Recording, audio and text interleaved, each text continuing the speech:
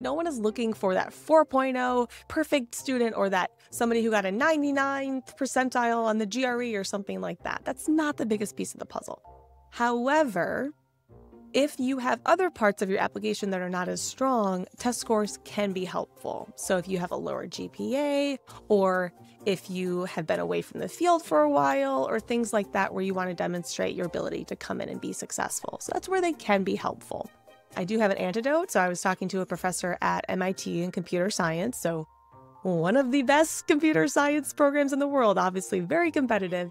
And they were saying that they don't really even look at test scores or GPA until the end, until they've got a handful of people in mind. And they're like, let me just double check some stuff.